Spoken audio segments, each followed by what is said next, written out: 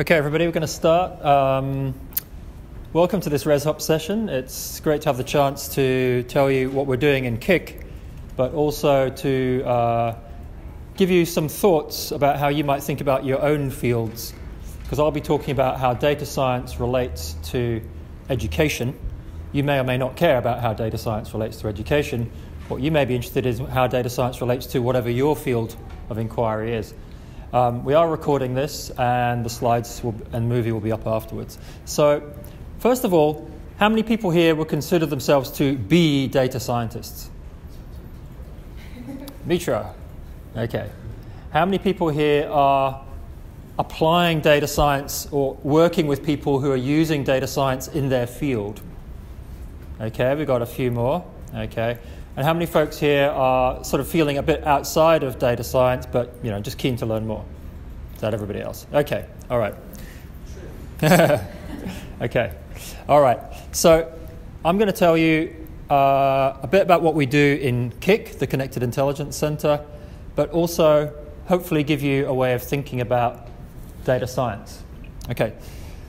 And I'd like you to leave today armed perhaps with some new questions that you would ask when somebody rolls up saying, we can use analytics, we can use data science, big data is the answer. Okay. I'm going to put a proposal to you, which is, UTS is busy thinking about how it becomes more powerful, more effective with data science as a research topic. And I'm going to suggest to you that a hallmark of UTS could be that we approach with a human-centered perspective in the way that we use data and analytics and AI. And of course, by the end of today, you should understand a bit more about what I mean by human-centered. Okay. Briefly, for those of you who don't know, CIC is a bit of an organizational innovation experiment here at UTS. Okay. We sit up there reporting direct to Shirley Alexander, but working closely with academics in the faculties and with other people around the university who are busy analyzing the data of the university. Okay. So we're a hybrid research and services center, which is a weird kind of creature. Okay. So we are full of researchers. We have a PhD program, but we're not in a faculty. We're reporting straight to the DVC, and we're staffed primarily by academics with a small admin team to support us. And we designed and launched the Master of Data Science and Innovation. We ran that until the end of last year when we handed it over to the Transdisciplinary Innovation faculty. And we have a PhD program. So we look a bit like a research group in a faculty, but our job is to impact how UTS functions by making better use of analytics, data science, visualization, statistics. Okay? And we've actually written about what it's like trying to run a center like that, and why we seem to be straddling lots of different boundaries that most units don't. So you can follow that up afterwards if you're interested. Okay, so what do? We do what we call learning analytics. That is the world of education, and for those of you who teach, you will be familiar with certainly some of those concepts. You may not consider yourself to be an educational researcher, so you're not so much in the learning sciences, but you're teaching, you're designing curriculum, you are trying to figure out how to assess students. Okay? And then on the other side, we have the world of data science, analytics, statistics, classification, machine learning, text processing, visualization, building predictive models. And those two worlds are really quite different universes. Okay? People on the right may know nothing about the people on the left and vice versa. And our job is to figure out how do those talk. Okay. What's missing is a vital third circle, which we could call the human factors. The things that actually get a technology used and adopted by real people, not just by their research champions. Somebody trying to get in the door there.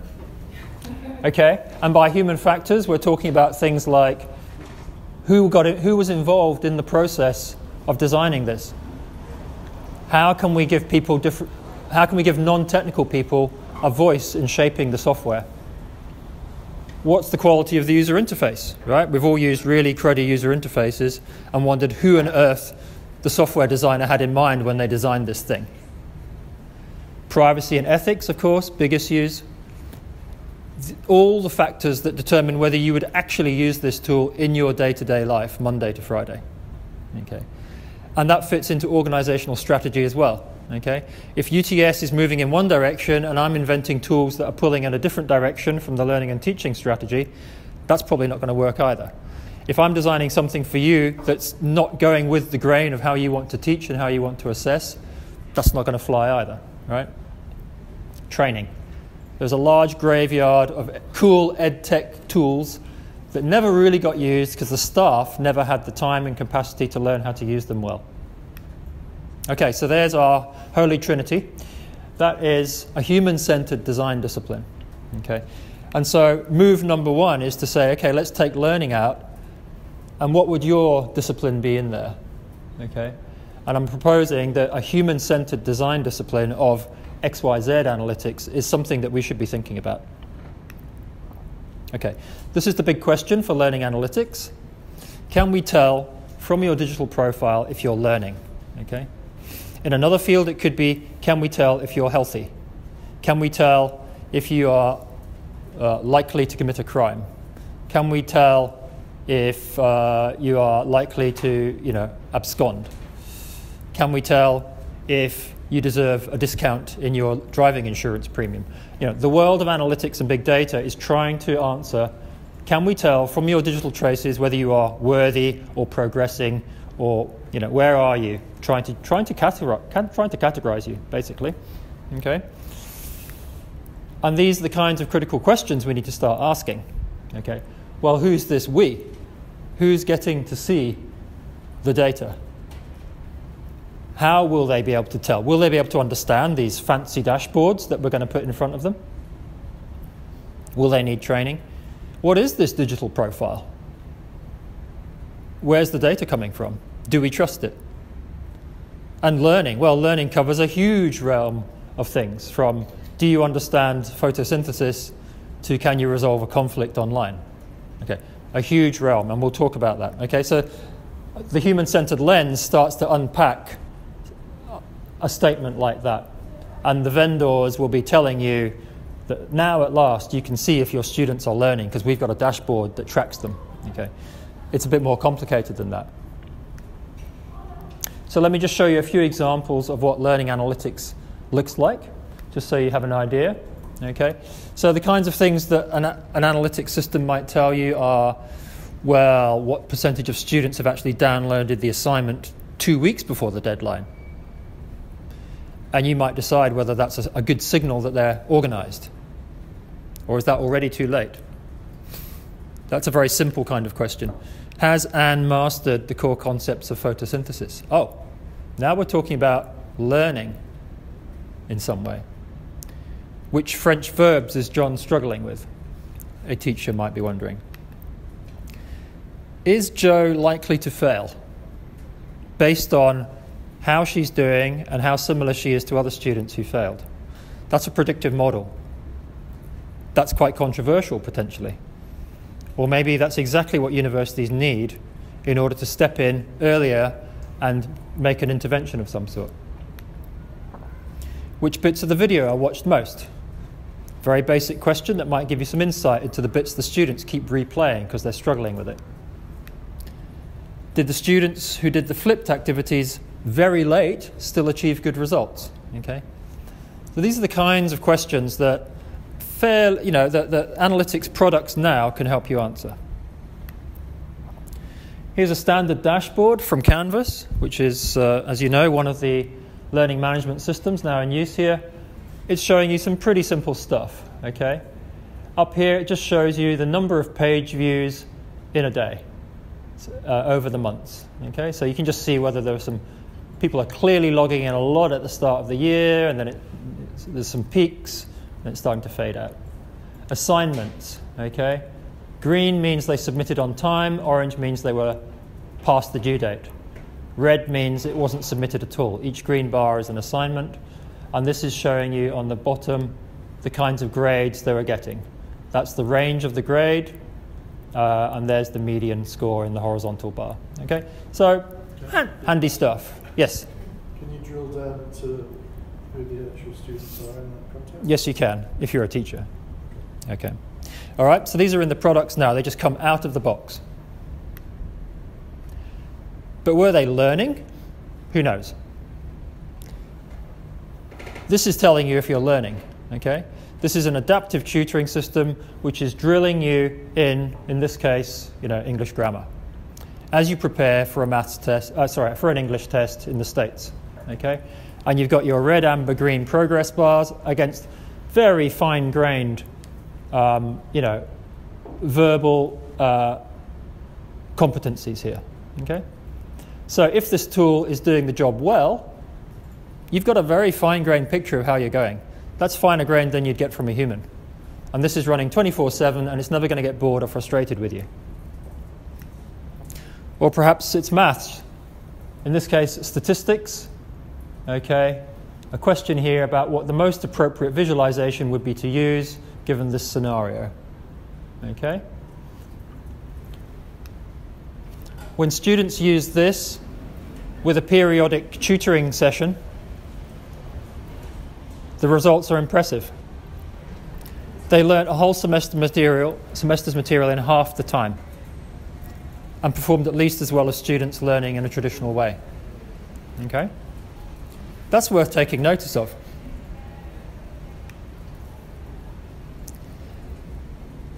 Let's think about something completely different, student effort. So this is an example from a colleague who was until recently teaching in one of the Sydney high schools here. They developed a simple rubric for teachers to assess how much effort a student is putting in. He's trying to break the obsession with just grades and trying to get students to think about how much effort and trying to build their resilience. Okay? For example, if I select student number 405, we can see a dramatic improvement in effort, but his academic achievement drops slightly from term 1 to 2. However, in subsequent terms, he continues to experience an improvement in his effort, and he sees a corresponding improvement in academic performance. This kind of delayed effect of effort on academic performance can be seen in other students. For example, student number 618 sees a decline in his effort from term 1 to 2, but his academics stay the same. However, from term 2 to 3, the decline in his effort in term 1 appears to have an effect on his academic performance, even though his effort is now improving. Nevertheless, by term 3 to 4, his effort continues to improve, and we see a turnaround in his academic. Okay, so there's not really any AI or anything clever going on here. This is simply charting effort against grade over time with a very compelling visualization. This is used with students to have a conversation with them, not to hit them over the head with it, but to say, what's going on? As soon as you start changing your effort, that will immediately register. Fast feedback and encouragement. Your grades may delay. Okay. This is also a conversation with parents.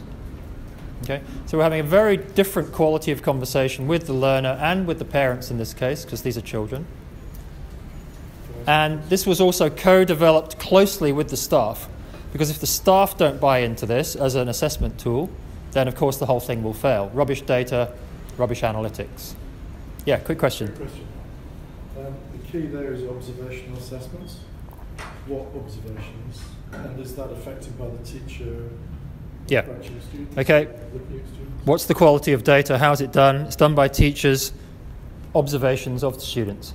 There's a long and complicated story around that, but obviously if the teachers haven't been trained and aren't up to a certain level of competency, again, the data will not be good. Okay? So that's why we have to think about the system, the whole human computer system. It's not just about, look, I can do cool visualizations. Okay? A field exercise. The students are out exploring the environment, but they're not online. But of course, we don't have to be online these days, as in front of a computer, in order to be online. Right? I'm carrying a supercomputer around with me in my pocket all the time. Suitably armed, this could tell what my posture was. Okay? Are these students getting down on their hands and knees in the right places when they're doing a given task? Are they looking up in the branches when they should have been? Okay? So posture is now digitizable and quantifiable. So we can be out in the wild now and still gathering analytics in order to give feedback to teachers and students. Okay, so those are a few examples just to stretch your minds about what we mean by learning analytics. Okay? There are traditional kinds of data in the school and university system, and then there are all the new kinds of digital data that are coming off mobile devices, Internet of Things, etc.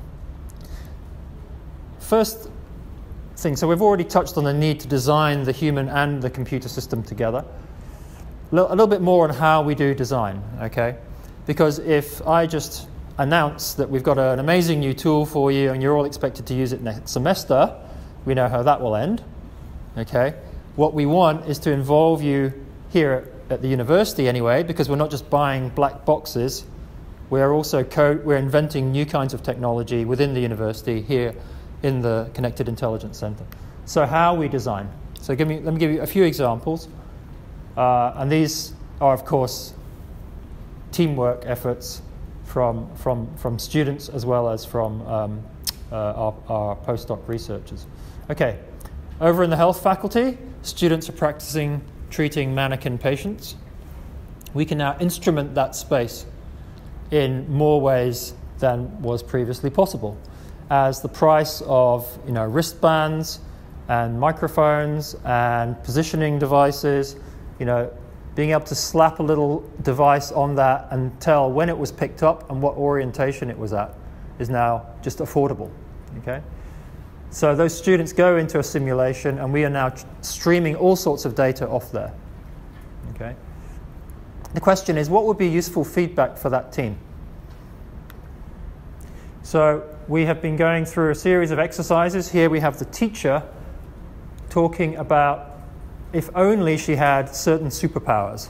Okay? The superpowers would mean that rather than her trying to track 6 different student beds and give them all good feedback at the end, she had omniscient knowledge of what they were doing, the equivalent of being able to study every group individually very closely and give them immediate good feedback. Okay? So we go through this envisioning exercise with them, all very low tech with pens and stickies. We involve the students as well. We get them to draw what their journey is as they go into this simulation on the ward, and at what points would feedback be really valuable. Okay? And out of that, we can start to understand what would be useful feedback if we could invent a software tool to give that back. And here's the current prototype of a timeline that can be generated now.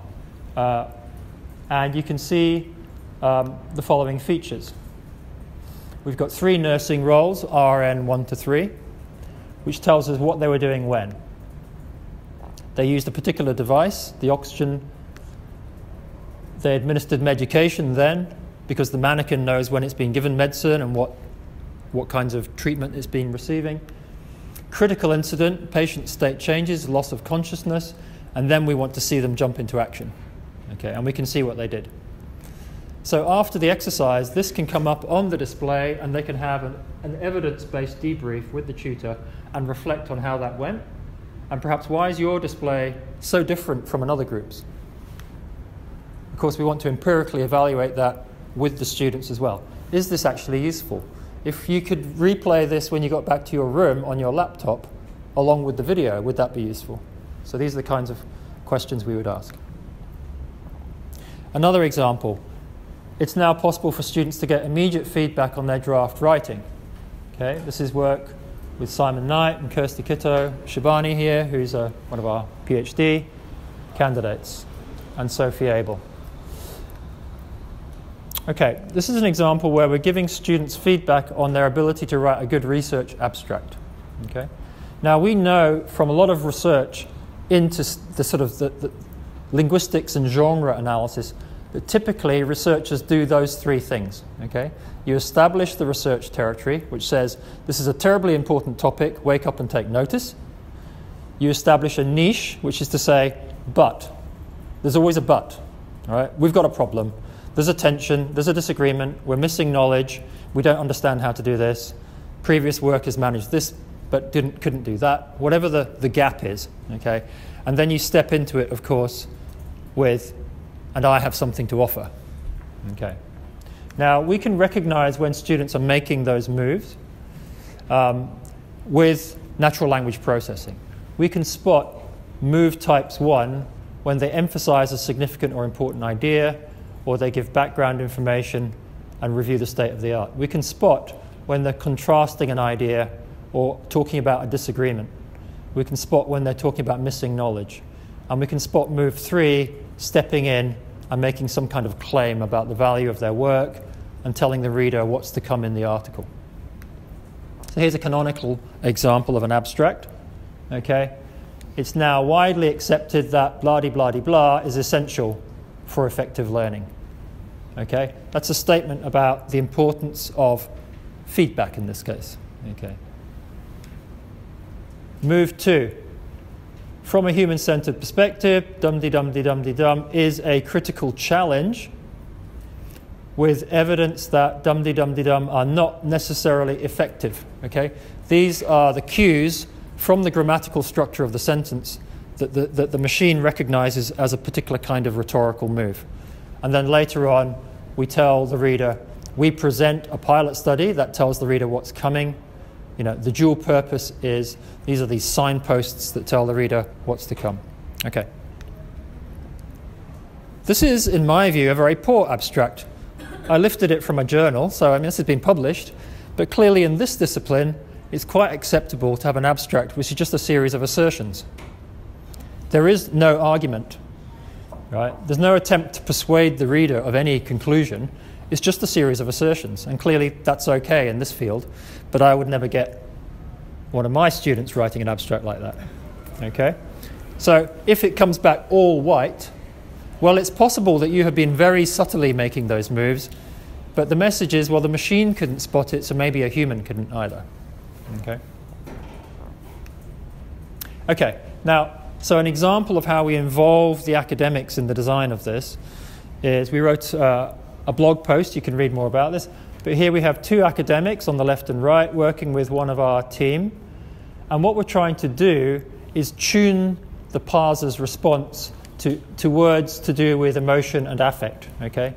So this is actually from a different kind of writing, reflective writing, where students talk about their feelings when they were on work placement, for example, as well as what they learned. So without understanding any of the details there, all you need to understand there is we are rapidly tuning the parser in response to the feedback from the academics as to whether the kinds of scores that are coming back here are appropriate. Are these words that they would expect to see highlighted in the text or not? Okay? And that means that we can then implement that, and within a week or 2, they can see a new version of the feedback tool in action. Okay? They are actually shaping the software code that we're hoping they're going to use with their students. Okay. And that tool has now been released open source, which is another approach to transparency and human-centeredness, because we don't want black boxes in education which no one understands. Okay? And that's out there, and it's started to be used by other universities. Final example, we have a student blogging platform that we've been using with our data science students. And Carlos, one of our students, has invented a deck of playing cards. These are cards that represent different kinds of knowledge and expertise that you need to talk about when you are designing an analytics system. So in this case, you can see the design of the card. It's a category. It's got an icon. It's got a description. Okay. There's a whole set of these. And the idea is that different people around the table, the software designer, the student, the teacher, the educational researcher, the analytics expert, can play these cards as they have a conversation about what kind of feedback they think the system should be giving to students.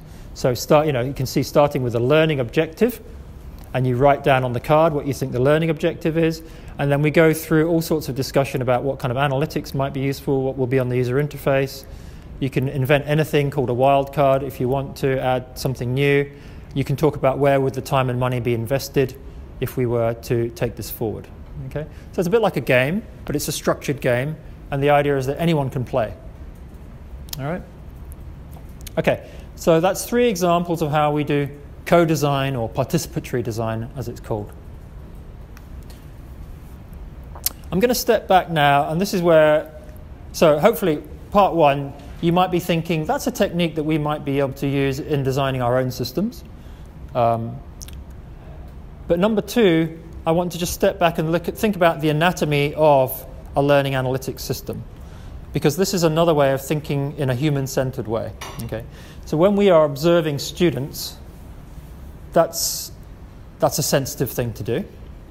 When, as researchers, we study any phenomena, we know that we are using a particular lens to study that. Okay? That lens both enhances the signals that we're after, but it also distorts the field of vision. Okay? So especially when we're talking about digital data and trying to make conclusions from digital data, there are all sorts of issues about how we are cutting that lens. Okay? So as we go through this analytic cycle of sensing the world, trying to make sense of it, and then perhaps making some intervention, human decisions are being made all around that cycle. That's just a generic analytic cycle. Okay? So we have a slogan that data doesn't speak for itself, which is often what you hear. Let the data speak for itself. Well, no, data must be given a voice. Data is not neutral. Okay? So education is in transition to a world where increasingly we're going to be seeing what's going on through computational models. That is the shift of data science. Okay? You see the world through digital data and through the lens of computational models. So, especially if we're studying humans, but in any field, you have to understand your instruments. You have to understand what they're good for and what they're not good for. You have to understand how they blind you as well as give you insight. Or we end up in places like this. Okay? And that's the context now, post-Snowden, post-Cambridge Analytica, in which everybody who's working in AI and data and analytics, especially with human subjects, that sets the sort of tone for everything we do. And that's not something we can uninvent. There are justified concerns around privacy and ethics and surveillance. Now, the good news is that we understand that this is how this works in quite a lot of detail now. So in fields like the study of science and technology by social scientists, they have documented how classification schemes work, how humans invent classification schemes, how classification schemes help us remember, but they are also systematically erasing, because what doesn't fit in the classification scheme becomes invisible. Okay? So this book, Sorting Things Out, is just the most awesome milestone book if you're interested in understanding how that works. Okay? And the name is brilliant, right? Sorting things out as well as sorting things in. So this idea that we can sort things out by classifying them and organizing them is a double-edged sword. And that's becoming, more and more familiar to the world. Books like The Tyranny of Metrics, which is out at the moment, bemoaning the fact that we've become obsessed with counting, classifying, indexing, league tabling, and managing performance in this way. And the good news is that there are now some fantastic books out there which talk about the dark side of data science, the dark side of algorithms, the dark side of building predictive models that classify people. And I recommend you take a look at some of those. Okay. And we start to see conferences emerging now, such as the Fairness, Accountability and Transparency Conference, okay, which is about bringing computer scientists together with people who are concerned about social justice. Very, very powerful combination. Okay, so it's interesting being in my field now because other academics are basically, their job is to track and monitor what people like me do. It's kind of weird, right? I don't know how many others of you are in that kind of area. I guess if you're in any kind of area which is slightly controversial, there will be people doing this. But rather than telling them where to go, the goal is to engage with them and welcome that critique. Right? So people like Ben Williamson, developing quite sophisticated analyses of how education is becoming datafied, at every level, internationally, nationally, regionally, and down to the level of the school and the university. Or Neil Selwyn down at Monash. Again, we invited him to our conference to give one of the keynote talks and tell us how he sees our field emerging in very critical terms, but in an academic and disciplined way. Okay, so data science is transforming one field after another, and what we need are ways of thinking about what we're doing, and if we're going to build data-intensive research infrastructures. And this is what I'm very interested in at the moment. So who's heard of the Fourth Paradigm book? Anyone come across that? Okay. Been quite influential. It's a computer science vision of how research will be transformed in the future, or already is. When you look at theoretical physics, the Genome Project, other health informatics, transformed completely from the three previous paradigms of scientific research: empirical, theoretical, and hypothesis-driven, I think. I was just going to look up the third one. Okay, so they're saying there is a fourth paradigm, exploring huge amounts of data, even without a hypothesis, because there are going to be patterns in there that you weren't even expecting to see. Okay, quite controversial in some ways, but there's a transition happening, which I see, which is coming from more human sciences and saying, well, okay, yes, our data infrastructure, our computational superpowers are going to help transform, but what does it mean for a whole discipline to evolve and develop a knowledge infrastructure? And this is coming from people who study infrastructure and knowledge and how that's constructed and shared in disciplines. And I've been very taken with some of their work. For example, this book, A Vast Machine, by Paul Edwards, just talks about how the Intergovernmental Climate Change Panel operates and the history of trying to track our planet's climate. Okay? And then there was a big NSF workshop on knowledge infrastructures, which took the framework of knowledge infrastructure that he developed and just said, this is applicable to many fields. Okay. So what is a knowledge infrastructure? It's a robust network of people and artifacts and institutions that generate, share, and maintain specific knowledge about the human and natural world. Okay. Examples being the World Weather Forecast Infrastructure, the Center for Disease Control, or the IPCC. Okay. And there are many others, right? This is not just technology at work. This is humans organizing themselves into ways of managing and gathering and validating knowledge with a huge technical infrastructure behind it, of course. Okay.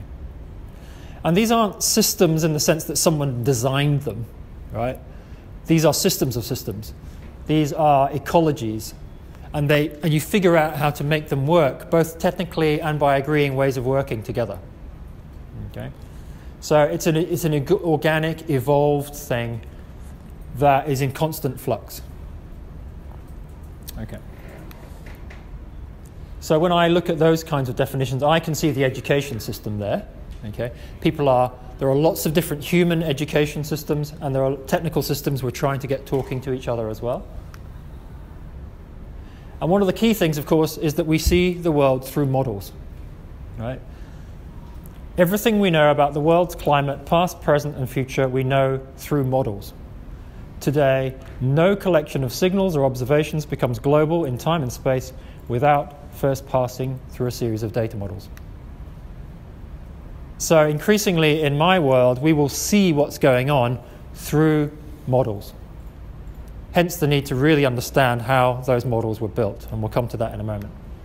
Secondly, I love this statement from Jeff Bowker: there is no such thing as raw data. It's an oxymoron. Right? Rather, data does not just appear raw. Data has been gathered by some people for some purpose, at some definition, gathered at a certain periodicity, and processed through who knows what before it finally lands on your desktop. Okay. There's a whole book called Raw Data is an Oxymoron. Okay, so the question I found myself asking was, are we in transition in education to a new knowledge infrastructure? Because what we hear from other fields is that the seams that hold that infrastructure together start coming under stress. Okay. What we see happening are things like changes in the social norms and relationships and ways of thinking, acting and working between people in the field. We see changes in authority, influence and power. Okay. So within education, for example, suddenly the publishers like Pearson and McGraw-Hill are heavyweight gorillas. They are holding university data in a way that no private company ever held university data, right? All our data from Blackboard is held somewhere on servers in the US. Okay. They're influencing all sorts of changes in practice and policy. Universities are suddenly finding they can't get to data they thought they owned. New kinds of knowledge work. Okay, this is part of the old automation thing.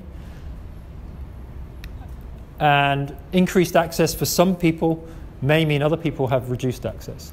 So again, you might be sitting there thinking, in my field, are we starting to see those changes in the knowledge infrastructure? And I've argued that indeed we are seeing that in education, and there's a talk all about that. If you're interested, you can drill down into. So knowledge infrastructure for me is a human-centered way of thinking about what it is we're doing in data-intensive research here at UTS. Finally, just want to unpack the black box a little bit of what actually is in a learning analytics system. And again, by analogy, it might be that we would ask, what's inside the black box of an analytics system in your field? Because by understanding what's inside, we start to understand what it means to be transparent and accountable and have integrity. Okay. So in a learning analytics system, there are a number of stakeholders and key moves that are made. Okay. We have people who know about learning and teaching, and they will come up with theories and frameworks for teaching and all the stuff that those of you who understand anything about teaching will be very familiar with. The interesting thing that happens then is that learning analytics people say, that's really interesting, we're going to try and formalize that in some way. You know, so in this theory, it says, we're really interested when students do this or that.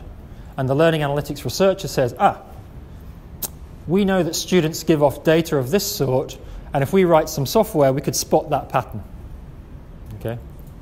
They come up with an algorithm, which is essentially, you know, a formalism that says we could computationally spot when we think that's going on.